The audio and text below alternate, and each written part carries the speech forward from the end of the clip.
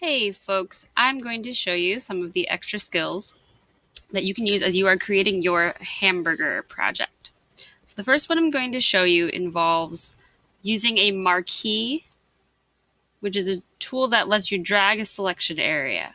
So I'm going to choose a rectangular marquee and draw a rectangle above my patty. I'm in the cheese layer, which is important because I'm going to be making cheese. The fill bucket or paint bucket is underneath the gradient tool. So if you see this little gradient in your toolbar, click and hold, you'll find your paint bucket. I'm going to grab a cheesy color. I think I'm going to go with Swiss, so I'm using a light yellow. And then I click fill.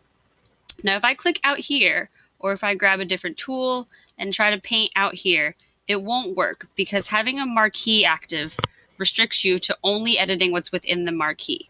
But I'm done. I filled my cheese. So in order to deselect that area, I'm going to use Control D.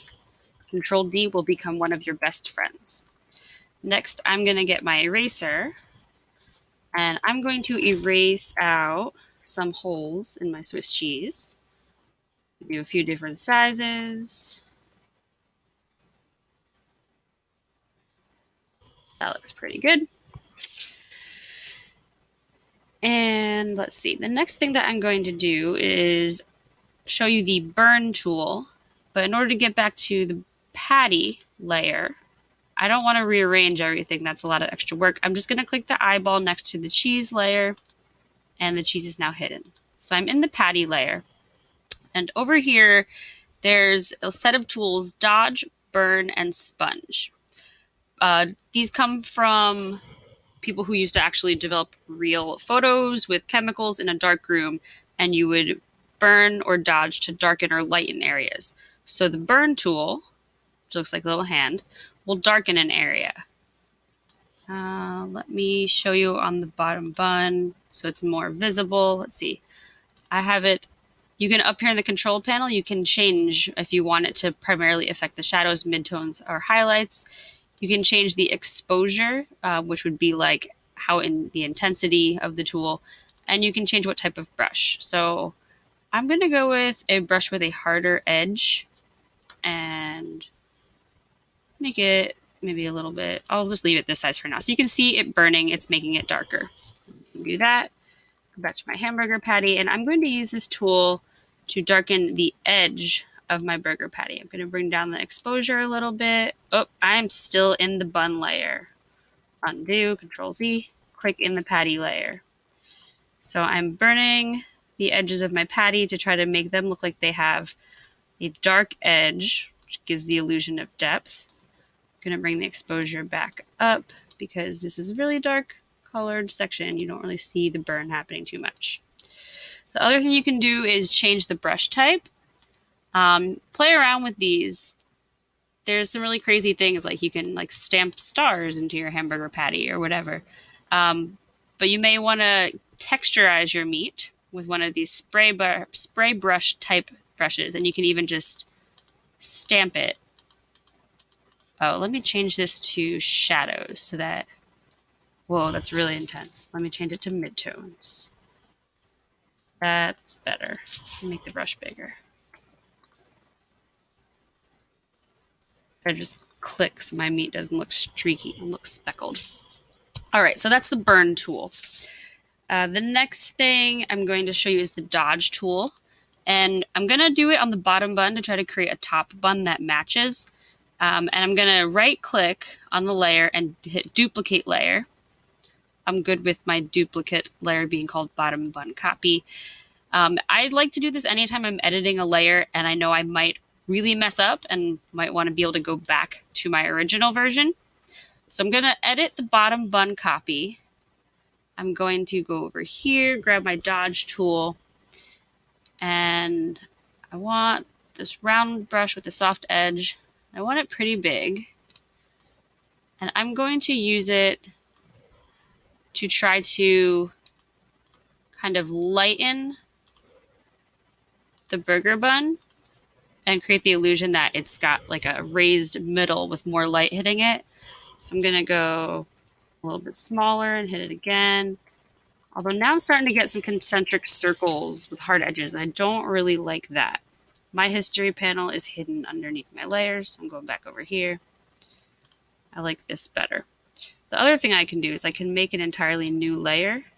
And maybe I'll go back to my regular paintbrush. Pick a pale tan color. I can change the opacity of the brush.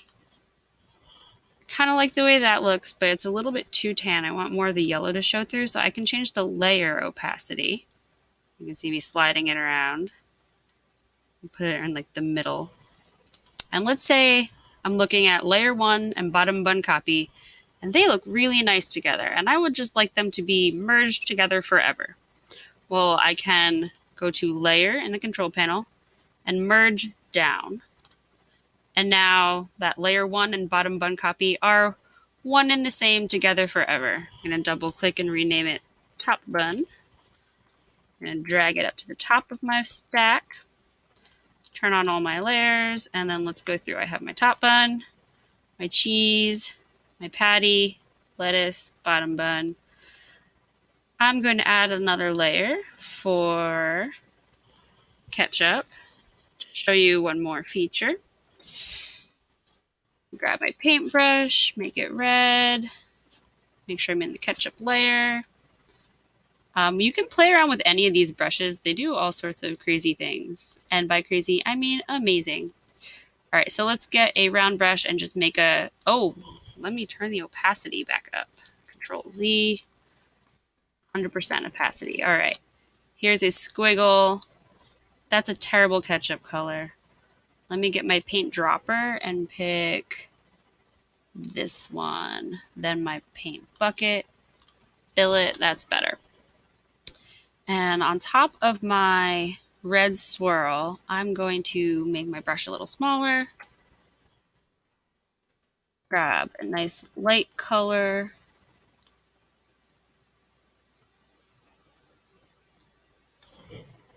I would probably redo that with like changing the brush opacity if this weren't just a demo. And now I'm going to show you the smudge tool. Smudge works a similar way to like all of our different brushes. You can also like smudge something darker or lighter, or smudge smudge to a different color. You can change the strength. I'm going to make my smudge brush a little smaller, I guess. I don't know. So this is totally not giving me the ketchup effect I was initially going for. But I wanted you guys to see the smudge tool. And feel free to play around with it in whatever layer you feel like. It's kind of what I used to do with my ketchup and mayo as a kid, actually. All right, so I've taught you marquee, fill bucket, deselect. We played with the eraser. We hid a layer. We've done burn, dodge, duplicate. We've changed the opacity of the brush. We've merged layers. We've tried smudging. Beyond that, really just play around. Feel free to create additional layers. Experiment with all these different brushes. There's some, like I mentioned, you can like stamp stars into things. Makes no sense for a hamburger, but it's really awesome. That's the prettiest burger I've ever seen. I think that's the end of this tutorial. Oh, one last thing. If you're not happy with the whole like Control plus, now it's way too big, Control minus, now it's way too small, you can just type a different number in up here. Voila. There's my burger, and it's a star. Have fun making your projects, guys.